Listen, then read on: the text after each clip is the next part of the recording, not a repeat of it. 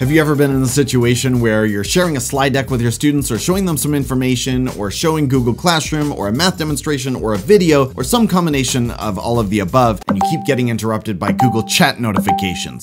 It's super annoying. Now some would say just mute your whole laptop, but the problem is you may want to show some video component or have another reason to keep your laptop audio on. You just need to end the source of the notifications and you may not want to always close your inbox tab. It's handy to have open throughout the day. There is a third way. There's something easy that you can do that will permanently solve this problem. Let me show you how. All you need to do is go over to the tab where your inbox is located and right-click the tab, then select Mute Site.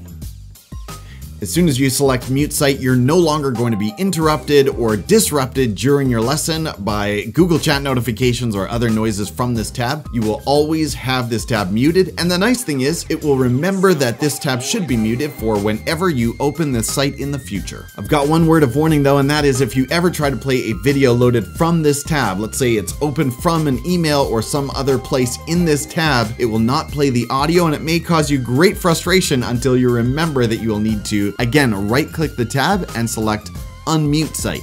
And that will bring back the audio for anything played from this tab. Teachers, I hope that makes you a little bit more sane, and I hope it helps your computer stay quiet when it should be quiet during student work times, learning times, or staff meetings, other contexts like that. You won't be that annoying teacher with the continual Google Chat notifications. I hope this video was helpful to you in some way. If it was, give me a like and subscribe to the channel, and I'll see you again soon in another video.